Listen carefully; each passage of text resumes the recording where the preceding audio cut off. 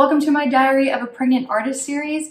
This week I just finished up my 21st week of pregnancy. I'm feeling my baby move a lot more now, which is exciting. I can feel the like kicks and jabs and all that is becoming stronger, so I don't just have to be laying down focusing on my stomach. I can feel it when I'm doing other things. And I've noticed a pattern where he seems to be more active in the morning, right when I wake up, and then after I eat meals or snacks, and then also when I'm in bed about to go to sleep. And in the last video that I made for my Diary of a Painter series that I put out last Sunday, I was talking about how I've been thinking about changing up the aesthetic of my paintings. Before, what I had done, well, especially like post or during the atelier and then after, what I've been doing is more, it's like I like to tell mysterious stories in a dark, shadowy atmosphere. And so I still want to tell like those like curious, mysterious stories. I like that a lot. I think that's really fun to try and get that in a still image. But instead of having the stories be told in shadows, I'm gonna try and push and tell those same moody stories, but in the light. So the story part wouldn't change for my paintings, just the aesthetic where I want my paintings to be more bright and airy.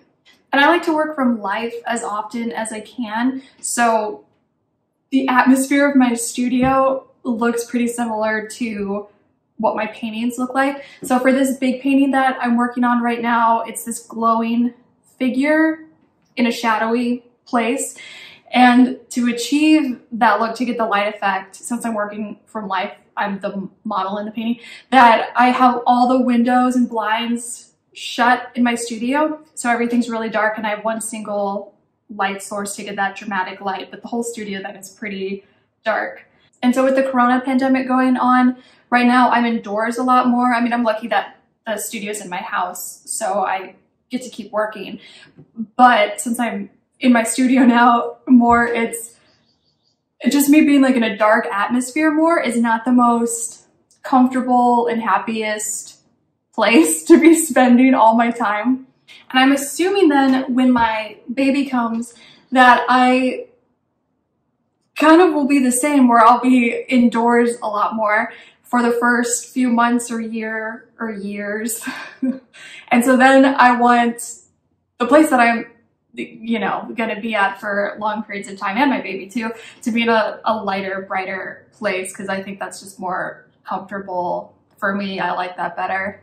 And so then, since I prefer to work from life when I'm setting up still lifes in my studio or working with figures in my studio, then if I'm having like a lighter, brighter studio, that would definitely be affecting the paintings to be lighter and more airy and bright. And lighter value paintings is something that I did before, like when I was in college before the atelier. I like to use a lot of white fabrics, especially around figures, nude figures, having white fabrics, because you can get so many subtle color changes in white fabrics. I think that's really fun. So I think it's kind of moving back and forth, like still take like the technique that I learned in my atelier, but like go back to my original aesthetic, or at least what I was doing before, and then just see how that turns out if I like that. Also, a new pregnancy symptom that I started having is rib pain, lower rib pain on my left side.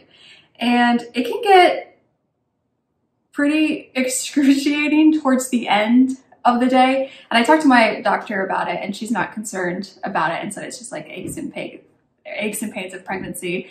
So I notice it when I'll have it when I sit, stand, certain positions of laying down, and it's more so when I'm scrunched there. But even if I'm like sitting up straight, I feel it too. But so if I've been working either standing or sitting, and it's getting too bad, I'm lucky that it's in my house, so I can lay down, and I put myself in this weird position laying down where like the pain instantly then goes away. So then I'll lay down for 30 minutes to an hour and then get back up and keep working if it's manageable then. But also I found I've been wearing my pregnancy belt so consistently throughout the day now. I wear it all the time and it really helps with the back pain and also the rib pain too. So I pretty much just don't wear the belt when I'm eating because then my stomach's expanding, and then doing yoga or exercising that way where it's a lot of movements. And then when I sleep too, I don't wear it, but all the other times I'm wearing it and it does help a lot. I'm Jennifer Marie Keller. Please feel free to subscribe to this channel, like and comment on this video because that really does help me out. I put out new videos for my Diary of a Pregnant Artist series every Wednesday, and I put out videos for my Diary of a Painter series every Sunday.